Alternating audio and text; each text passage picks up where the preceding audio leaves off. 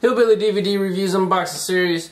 Today we got it out of the blue, 10 years after its release, but it came out in steelbook version of Starsky Hutch. This is a German edition from this new steelbook collection that Studio Canal or somebody is doing out of Germany, I guess. And what's interesting about these is there's no rhyme or reason, but they have them numbered. Like this one's number 8. I have a few other ones in the collection, like The Mechanic, Pulp Fiction, Jackie Brown. And you're probably saying, well, how come you ain't showing us Pulp Fiction and shit? Well, hey, motherfucker, they all can't be winners, okay? So today is fucking Starsky Hutch Day, okay?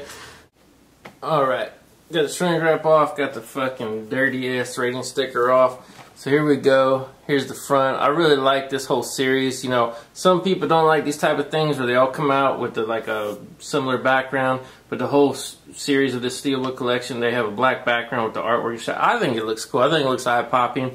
And even though the other movies in the collection don't have much to do with each other, even still, if you just put these on the shelf next to each other, they would look badass. So here we have the front. Silly ass motherfuckers.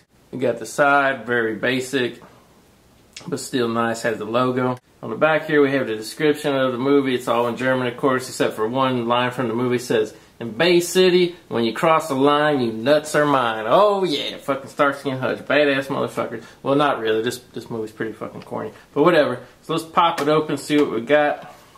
Oh, we got a lot of fucking advertisements, blu-rays, Yorkshire Killer. I've not heard of this movie, but it looks, hey, it's fucking Spider-Man with some 70s sideburns playing a killer motherfucker. I'll have to look this up on Netflix or some shit. Oh, here we go with the steelbook collection. Real quick with the steelbook collection, see, these are some of the other movies on the list here. Fucking Apocalypse Now, they had one, Jackie Brown, like I said, Pulp Fiction, Mr. and Mrs. Smith, The Tourist, Unknown Identity, which is, I think, is unknown here. The Mechanic, I have that one. Kiss and Kill with Ashton Kutcher, and I guess that's what it's called over there. Here it's just called Killers. But anyway, got the disc, nice picture disc. As you can see, it is Region B lock. They put it right on Front Street right there. And on the inside, usually with these older movies that come out budget release, there's no inside artwork, but they went all out on this one. You got Huggy Bear in this version of Starsky Hutch, played by fucking Snoop Dogg, fucking playing a half-ass pimp.